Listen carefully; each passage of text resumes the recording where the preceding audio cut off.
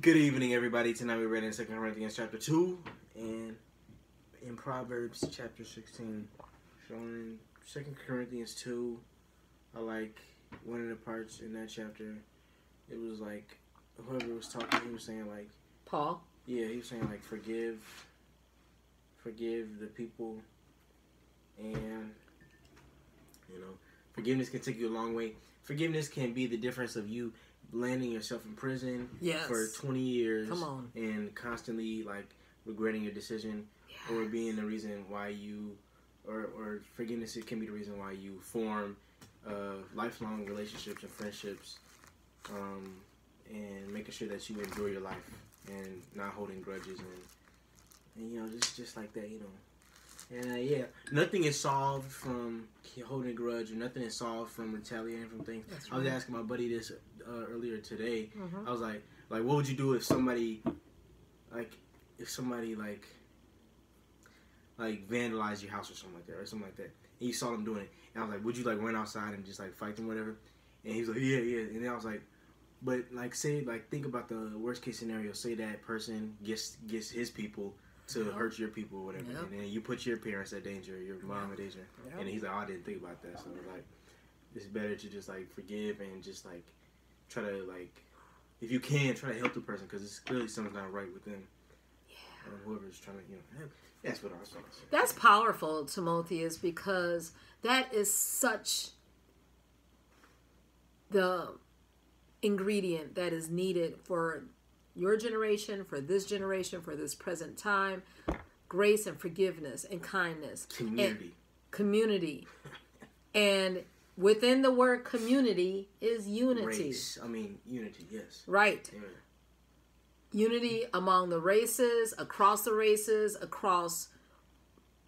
Democrat, politicians, Republic, all that, especially leading up to the last, we might be in the teens now, toward the election. So, 20-something days.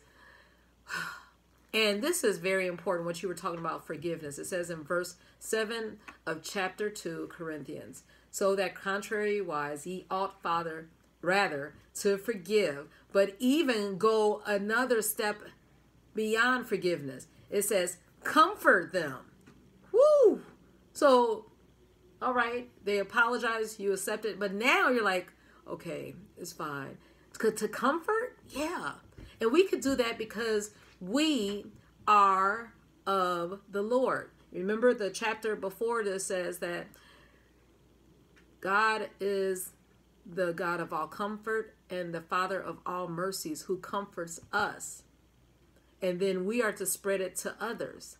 So right here, for the ones, our enemies, who's doing some crazy stuff, comfort them, lest perhaps such a one should be swallowed up with over much sorrow, with so much guilt. And then, wherefore I beseech you that ye should confirm them. So after you forgive, after you comfort, now confirm them.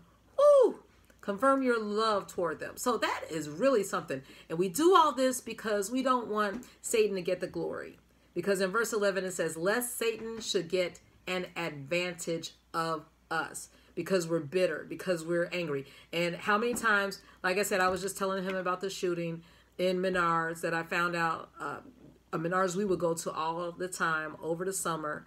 We would be riding top down, just chilling out. And 2 people have lost their lives because of some craziness. And this is multiplied by 100 over and over. We need to do some forgiveness. We need to do some comforting. We need to do some confirming of one another across races, across lines, for such a time as this.